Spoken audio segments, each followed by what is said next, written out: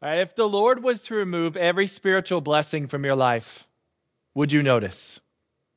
Now, I want to be clear. God does not do this. Okay? He does not do this, but this is a thought experiment. If the Lord was to remove every spiritual blessing from your life, would you notice that? What would be missing? What would be lost in your life? Would you be aware of, when you think of the blessings of God, what comes to mind? Often, especially in the American church, we think of the blessing of God as our health and the material possessions we own, which those are blessings and good things to praise God for. But here's the problem. When we focus on the material and external blessings of God to the exclusion of the immaterial spiritual blessings. Because the reality is, one day, all of these material possessions will be gone. Our health will fade. Our house will be gone. At the end of the age, God is going to make everything new. All of the physical blessings will go away. And I believe there's a problem, especially in the American church, where we focus on the external and material possessions to the exclusion of the immaterial and spiritual, that which is eternal and irrevocable.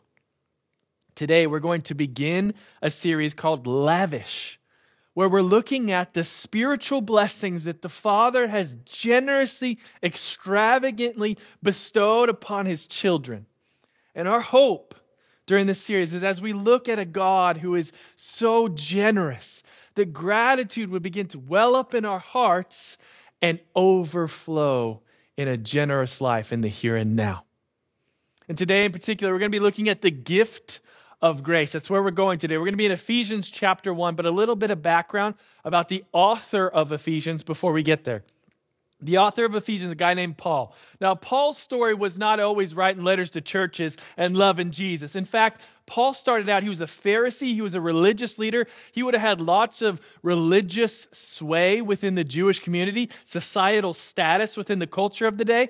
This was a man who had clout, and he hated Jesus.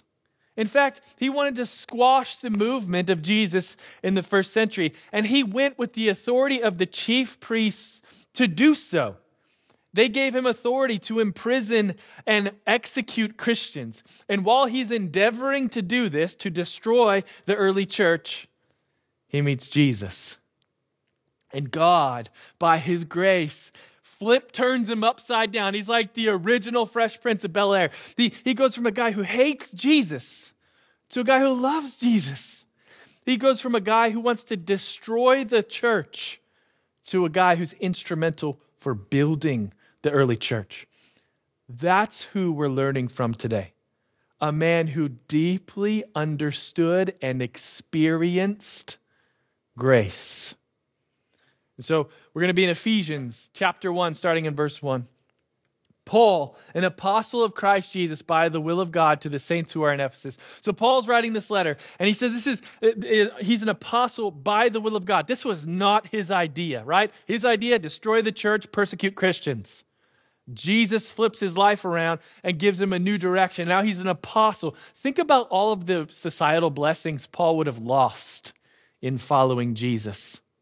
As we talk about the material and immaterial blessings of the world, he would have lost clout. He would have lost his religious standing as a Pharisee among Pharisees. He would have lost his societal blessings. But here he's going to unpack every spiritual blessing that he and you and I receive in Christ. So he's writing this letter to a church in Ephesus, and he says, "Grace to you and peace from God our Father and the Lord Jesus Christ. Blessed be the God and Father of our Lord Jesus Christ, who has blessed us in Christ with every spiritual blessing in heavenly places." I wish you and I could take a spiritual tattoo gun and tattoo that on our minds and on our hearts. Let's read that again. Blessed be the God and Father of our Lord Jesus Christ, who has blessed us in Christ with every spiritual blessing. Do you have this view of the Father? Do you see the Father God as this? What's His action towards us? Blessing. He gives gifts. often we have a view of the Father as like a slightly improved version of our earthly father.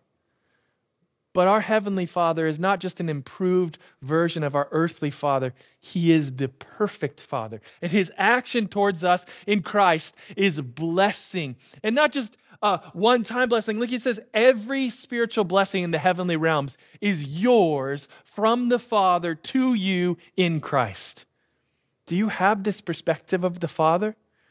Or have you taken the lens of your earthly father and kind of put it over who He is? It's very, very common. But here's why this is so important. If we don't understand who the giver is, we're not going to receive His gifts. And here, Paul says, He blesses us with every spiritual blessing in the heavenly places. What would your life look like if you fully believed this in every aspect of it? That the Father isn't some chintzy, kind of cheap, withholding, distant God who's like looking at the spiritual thermostat of your home and saying, no, let's bring that down a little bit, too costly. That's not the Father of heaven. The Father God is lavish, extravagant. He has immense every spiritual blessing in Christ. And now Paul's going to kind of unpack what some of those spiritual blessings are. He says, even as He chose us in Him before the foundation of the world, that we should be holy and blameless before Him. He says, you were chosen. And this isn't God just generally choosing a group of people. No, He called you by name. He said, I want you. And He called you for a purpose. You were chosen for a purpose. He says here, to be holy and blameless. And this is not a holiness that we have to try and create of our own. Remember, all of this is in Him or in Christ. And so you're holy and blameless, not because you've done all the right things and you've avoided all the wrong things. You're holy and blameless only because of what Jesus has done and your faith in Him. That in Christ, Jesus took your sin and gave you His righteousness on the cross. That's that great exchange that took place. And now you stand before the Father God, robed in Jesus' holiness, robed in His blamelessness, robed in His righteousness. That's how you stand before the Father. And this all happened, this choosing happened before the foundation of the world. Before the world began, God said, I choose you in Christ. Well, your whole life is bare before God. So it's not as though He chose you before the foundation of the world, but he sees you on a Tuesday evening, yell at your kid. He's like, I don't know about this. Maybe I'm going to reject them. No. This happens before the foundation of the world. It is an irrevocable choosing to be holy and blameless before Him. In love. So easy to just gloss over that. But the God who is love, in Christ, His posture and actions towards you always flow from His love for you. In love, He predestined us for adoption to Himself as sons through Jesus Christ, according to the purpose of His will, to the praise of His glorious grace with which He has blessed us in the beloved. There's a lot of language there, but what I want us to see is this idea of predestined for adoption. Predestined simply means to be predetermined or chosen beforehand. There's a spectrum of beliefs on how to interpret the idea of predestination, but I don't want us to miss the beauty of what Paul's saying here. You were predetermined, you were chosen beforehand that you might be adopted into the heavenly family. That should blow our minds because we don't deserve that. It did not suffice God to just pardon you as a subject in His kingdom. He said, no, I want you to be a child at the family dinner table. He invited you into intimate, deep relationship, just like a father has with their children. This is the blessing we receive in Christ. Adoption, being predestined for adoption. He chose you beforehand. In Him, we have redemption through His blood, the forgiveness of our trespasses, according to the riches of His grace. Now these verses is where we're going to kind of anchor our feet here in a moment. We're going to do some work in here, so I'm not going to dive too deep into them because this is where we're going to be for the remainder of the message. But I wanted us to have the full context of these beautiful spiritual blessings that Paul says are ours in Christ, because that's where we're going for the rest of this series. And so he says, we are forgiven of our trespasses according to the riches of his grace, which he lavished upon us. That word lavish. When I was a teenager, my after-school TV show was MTV Cribs, right? And if you don't know what that show is, they'd go into homes of celebrities, rock stars, movie stars, and you would just see their extravagant lifestyle. Lavish riches. I mean, gold-plated bed frames and pools in the living room and cars that were worth hundreds and hundreds of thousands of dollars. Just lavish lifestyle. But the difference between the guys on MTV Cribs and our Lord is all of their riches were for themselves, where verses here he says he lavishes it on us with all wisdom and insight. God freely gives of the riches of his grace. In all wisdom and insight, making known to us the mystery of his will according to his purpose, which he set forth in Christ as a plan for the fullness of time to unite all things in him, things in heaven and things on earth. So we're going to comb back through just a portion of this passage and dig into the idea of grace. Firstly, I want us to see our need for grace. We have the deepest need of your life and my life is grace in Jesus Christ. And we have all kinds of needs coming at us every day, right? If you got kids, you got needs, okay? I got 3 of them. Well, we got needs, right? Dad, I'm hungry. Can I go outside? Dad, I want a yogurt. Dad, can I play the game? Dad. And it's just always coming at you. Or you know what your own needs are, right? If I don't eat before lunchtime, I'm probably going to be hangry and not a good human. If I don't sleep tonight, tomorrow I'm going to be grumpy and a bad human. We understand the idea of need. But do you feel the need for grace? Do you understand that grace is the deepest need of your life?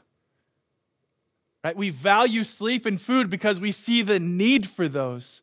If we don't see our need for grace, we're not going to value it. Let's go back to the passage here. In him we have redemption through his blood, the forgiveness of our trespasses. It's an interesting way that Paul describes sins here. That's what he's talking about, the forgiveness of our sins. But he uses the word trespasses. And especially in this part of the county, you may think of trespasses as when you're out hunting and you come across the barbed wire fence because you come upon private property and it says no trespassing, no hunting beyond this point. But Paul says, look, God put up boundaries for our life. He put up boundaries, not to be a cosmic killjoy, but that we might experience the abundant life of Jesus. He's given us boundaries. He says, if you go beyond this space into this area you ought not to be, outside of this boundary, it won't be for my glory and it won't be for your good. And so he's given us boundaries that we might experience the abundant life of Jesus. And here's what we've done with those boundaries. We've believed that abundant life, real joy, real peace, love, and acceptance exists outside of the boundaries God has given. And ever since the garden, we've been bulldozing boundaries, right? Isn't that what Adam and Eve did? God gave them one job. They had one rule. Don't eat of the fruit of the tree of the knowledge and evil. And they ate from it. Why? Because they saw, hey, maybe I could be like God. They believed God was withholding from them the abundant life. And when we look at those boundaries the Lord has set up, Paul says we trespass. We often go where we ought not to go for our own, to our own detriment, rather. Several years ago, I was camping with the Ketchum family, and my son, he's not afraid of really anything except for vacuum cleaners, but he's not afraid of heights. He's the kid who will go right up to an edge and just dangle his feet off and like, Mom, take a picture, and he gives me a heart attack all the time. Well, we get to the camping spot, and there's just big trees everywhere. And there's one tree that is clear. Kids have climbed all over. The branches are pretty bare. There's no bark. And he said, Dad, can I climb that tree? And I said, yes, but I gave him a boundary. I said, hey, bud, about this high up, it was probably 15, 20 feet off the ground. I said, look, I don't want you to go above that because the branches are bare and the tree is wet and you could slip and really, really hurt yourself.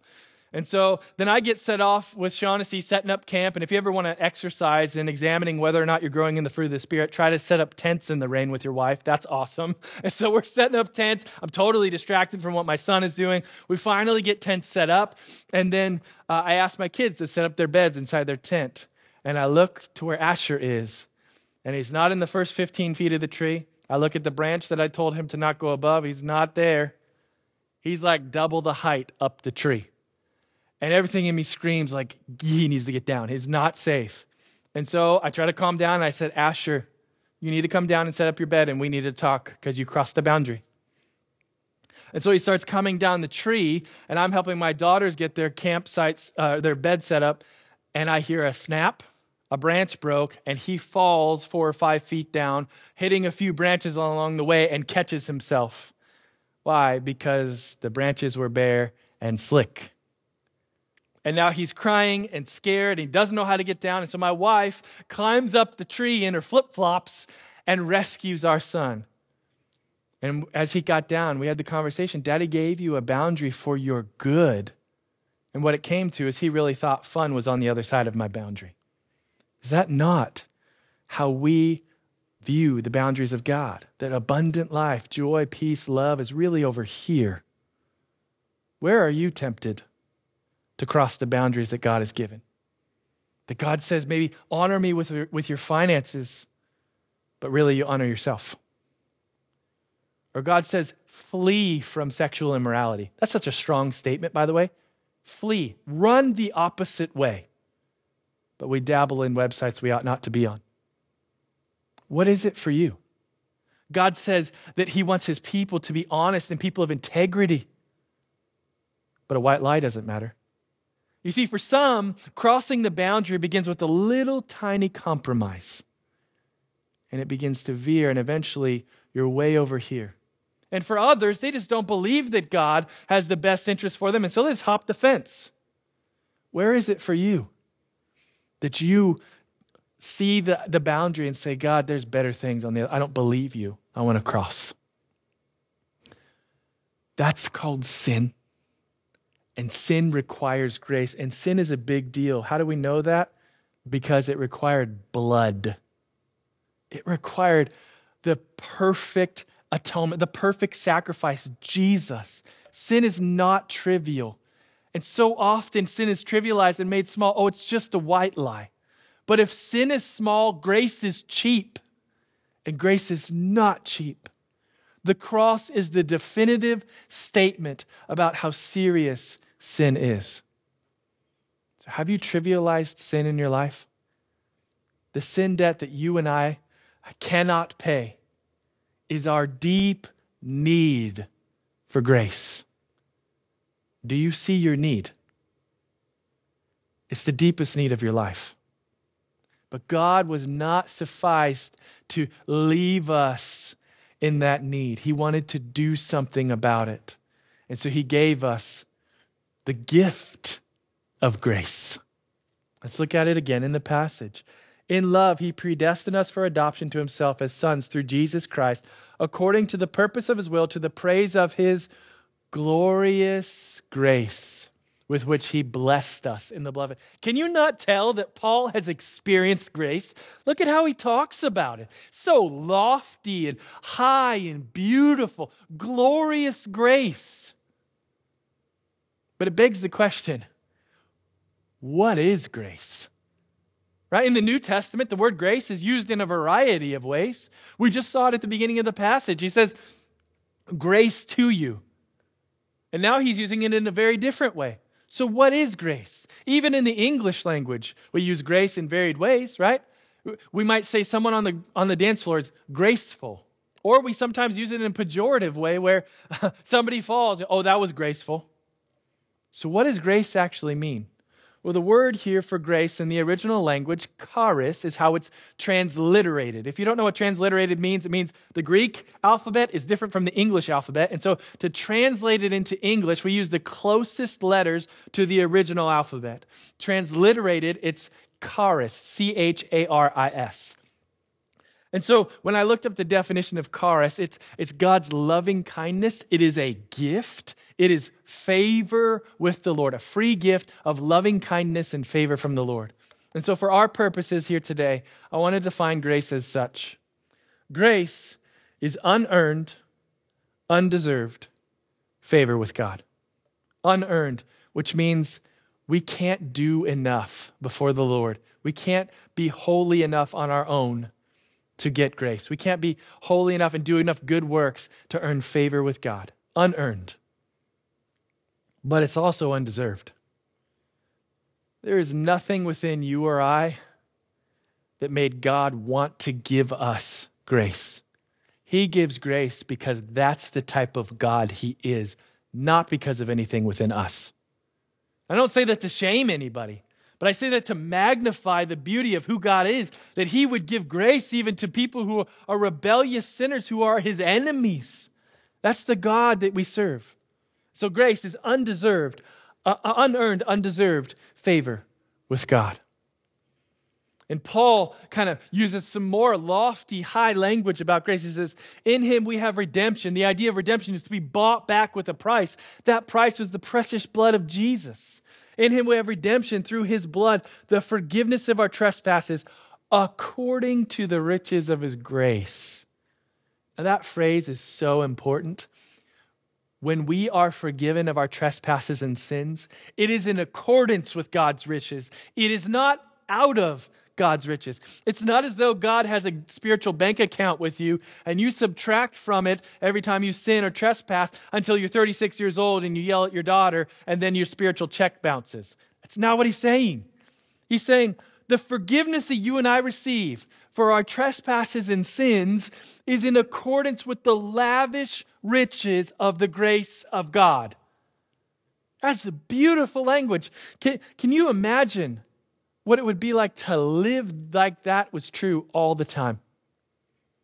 According to the riches is God's response to your failure, your sin, your trespass. In Christ, He responds to you with grace according to the riches that He lavished upon us. Do you believe that? How would you know if you believed that or not? Well, when you fail, what is your response? When you blow it, when you sin, when you trespass, where do you go? Do you beat yourself up and go through, a self-hatred phase where you beat yourself up for days before you come to God? Do you hide from God? Do you run away from God? Or in that moment where you fail, if you truly believe this, if I truly believed this, every time I failed, I would run to the Father saying, I failed, I need your grace. And He would forgive according to His riches. Can you imagine a life where this was always your posture before God when you failed?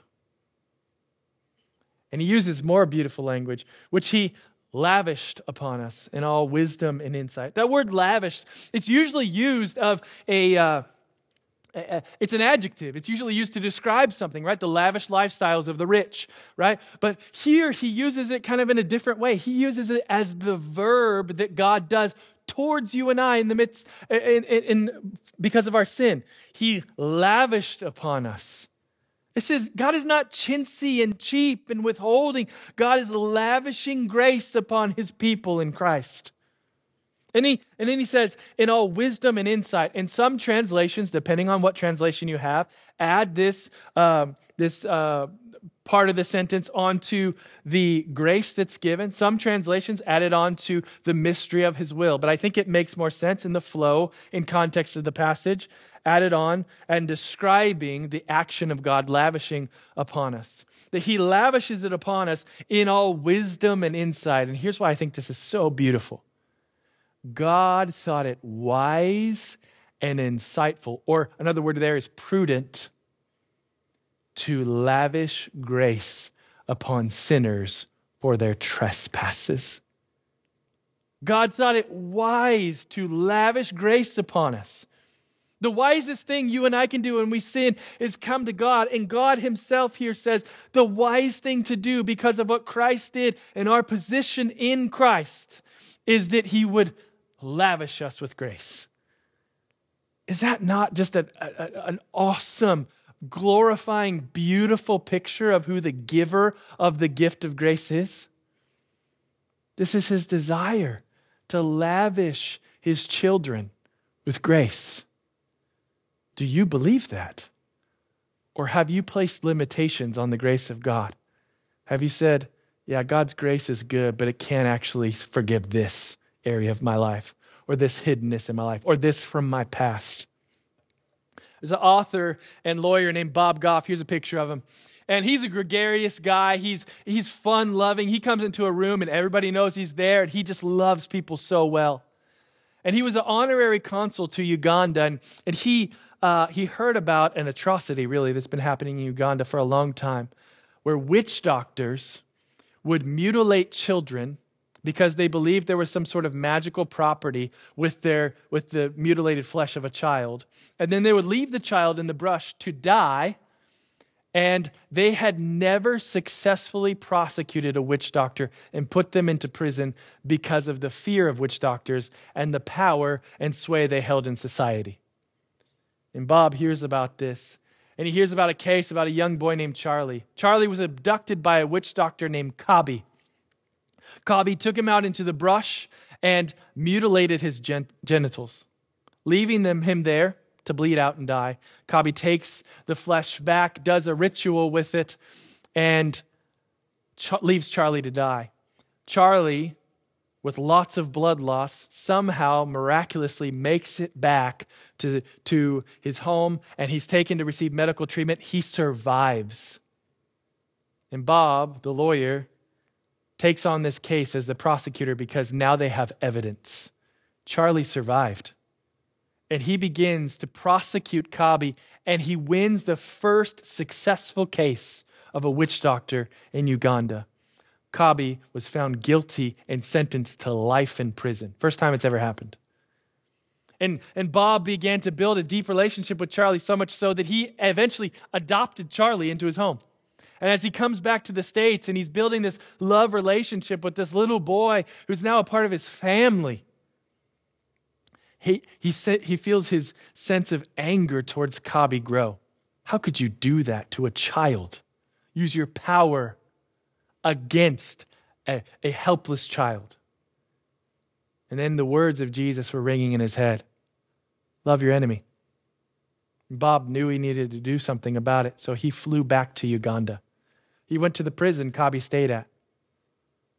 And he set up a meeting. And he said, in his own words, when Kabi came in, the first thing he was asking for was forgiveness. Now, Kabi hadn't come to faith in Jesus, but he knew he needed forgiveness. And Bob sat down and explained to him how Bob was able to forgive Kabi and give him grace because Bob had received grace in his time of need. And it's a moment where the grace of God is meeting real depravity in humanity. And Kabi, in his young excitement in the faith, he says, everybody needs to hear about this. I want all of the prisoners to know about the depth of the grace of God. And he didn't have all the words to speak it because he didn't understand all the truths of the scripture, but he knew Jesus had given him grace. And so he set out, with Bob's help, to create a sermon. And he wrote a sermon and he preached it before the prisoners. The prisoners who knew Kabi, who knew he was a witch doctor, who knew the power he used to hold in society, and who knew Bob, the guy who put him behind bars. And as the prisoners watched, these two men stand side by side as Kabi proclaimed the gospel of grace before them. God did an amazing, miraculous thing where many of them came to faith in that moment. Because God's grace, the gift of God's grace, really does meet the grit of life, even for a witch doctor like Kabi. And Kabi's story should be so encouraging for us that God lavished grace even on him. And so certainly there's grace for you. Where have you disqualified yourself from grace? There is no sin that God's grace isn't far greater than. Where have you disqualified yourself from receiving the gift of grace? I love this quote.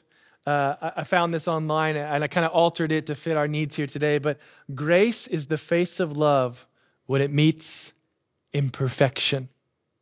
Grace is the face of love when it meets imperfection. The God who is love, when he comes face to face with your imperfection, his desire was not to condemn, but to save, so much so that he sent his only son. The cross is not just a definitive statement about how serious sin is. It is also the definitive statement of how much God wants to give you grace, so much so that he gave his only son, the most valuable treasure in the universe. So have you received grace? Have you experienced grace? As Paul so clearly in his language has. You see, God is not just a subject to be studied, he's a person to be known. And if that's the case, how do we experience grace? Well, firstly, it's only in Christ. Look at it in the passage. In him. All through this passage, you see it peppered with in him, in Christ, in the beloved. That's because this is the only place that you and I can receive grace is in Jesus. Because he who knew no sin became sin for us, that we might become the righteousness of God. Jesus died, taking our sin, drinking the cup of God's wrath, every last drop of it. And because of that, and he became sin for us, that we might become the righteousness of God. In that great exchange, he gives us his righteousness. And so grace is only found in Jesus because he's the one who dealt with our sin debt once and for all. And so if you don't know Christ, if you're here just checking out Jesus, I implore you, come to the God of the universe who has riches of lavish grace to give you. But maybe you're a follower of Jesus and you say, okay, I've experienced grace, but how do I continue to experience grace? These are a couple of thoughts from my own life. This is not from the passage, but I pass these on to you as things that have been very helpful for me in my endeavor to live in grace. Firstly, it's through confession. Through confession. Some of the moments where I have experienced the grace of God and his love wash over me afresh were when I came to my wife and said, I have sinned against you, and I've sinned against God. And I can receive the grace of God afresh. We receive grace through confession. Confession's not what saves us.